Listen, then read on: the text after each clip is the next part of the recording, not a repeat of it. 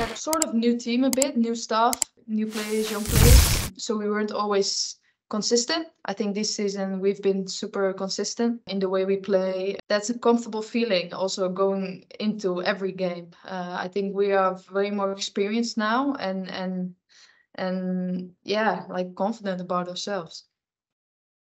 We asked Barcelona's Kira Walsh if there was a step up from the WSL since her move to Barcelona.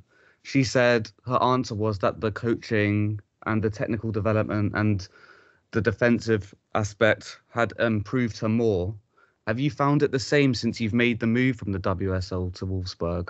Or have you seen something else? I would say it's just different football cultures. I think in Germany, and especially Wolfsburg, is a very big and experienced club in women's football. It plays Champions League for years. It has won Champions Leagues.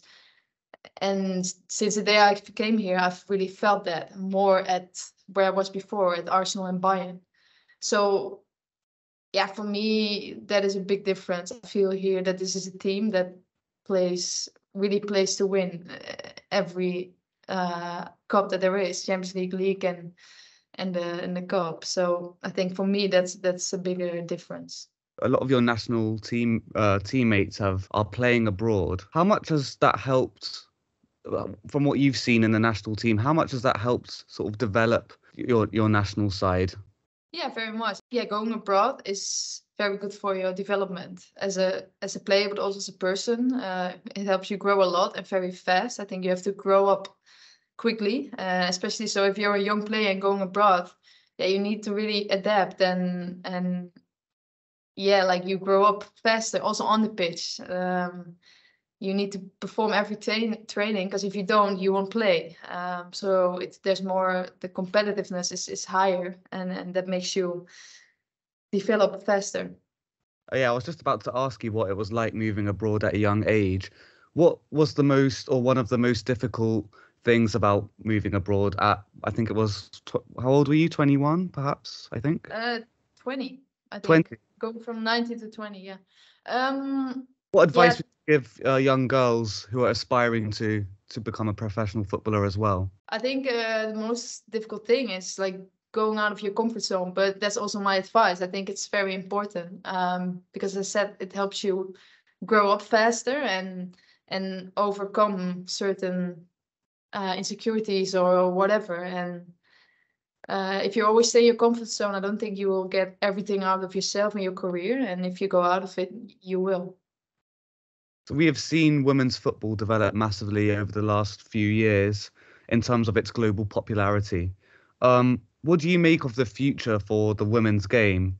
And is there anything you would like to see improved in the game? I hope and I think it will keep growing and developing like this, especially in England. It's going super well with spectators at games and television streams and everything. And yeah, what I hope is that that's not only going to be in England, but in every league. For example, in Holland, we need this super much also. And that in leagues like in Holland, the first 2-3 teams, they have good facilities and everything's perfect, but the lower teams, they are struggling, and that's also here in Germany and also in Spain. So I think that's very important that that they invest also in the lower teams, because then you have a more competitive league and then the level goes up. And we see obviously male footballers transferred for tens of millions all the time. The women's record transfer fee at the moment is about £400,000. How far do you think we're away from seeing the first £1 million transfer or the first £10 million or euro transfer? 10 million, I think, far, but I mean, the amounts are going up super fast, I feel like, the last few months, and it will only continue to grow. I think close to the men's numbers, we won't get there anytime soon. But yeah, like I feel like it's growing super fast. It's developing super fast. I've spoken to some other female footballers before, and you just mentioned how you would like to see some infrastructure change in the women's game. And one thing that one footballer said was that it was, I think, playing at a lower level, it was harder to recover from injuries because she didn't have the same support as for example, that male footballers would have at that level. Did you experience that struggle at any point in your career at all? No, I personally didn't. I also have to. I never really got injured badly, but obviously that's super important. And also there's a big difference in, for example, here at Wolfsburg, the medical staff is super good. But I also know that in lower clubs it's not like that, and obviously that is key. That is super important. So we see that, obviously, I just mentioned about the football transfers in the men's game, and we also know their wages are really astronomically high as well. What do you think can be done to improve the club wages in women's football, as they tend to be more equal within the national sides? Yeah, it's super difficult because I think the difference in club teams between men and women is super big, and I don't think that will change anytime soon. And I don't know why that is. That's just how it is, and I think it's also super difficult to change that super soon, because it's just we're super behind. Women's was behind, and that's a fact. I'm super happy, for example, in Holland with the national team. It's equal, and that's amazing, and you hear it in more and more countries.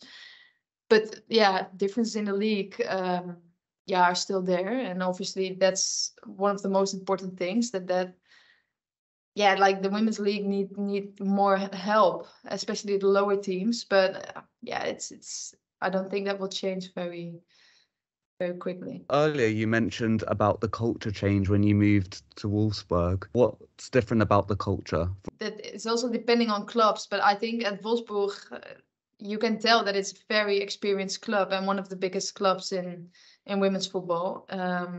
I felt that, as I said, like the first day I came here, it's very professional, and then I'm talking about the medical stuff, but also on what we do on the pitch and the analysis and everything. I'm not saying it's not like that in the WSL, but I think this is a very experienced club, and it has been for many, many years. And I think the WSL, it has now been growing the last few years. But yeah, you can tell here in Germany that it's been a longer period of being successful. And finally, Jill, what are your personal goals for, let's say, the next year, at the end of the season?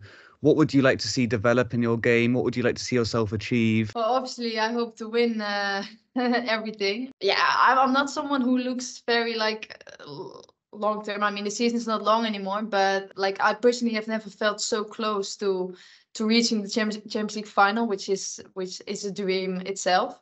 And so that's my goal for now, being in a Champions League final. And at the same time, yeah, we still have a chance to win the league, to win the cup here, and playing a Champions League final and winning it is obviously a dream for me and the whole team.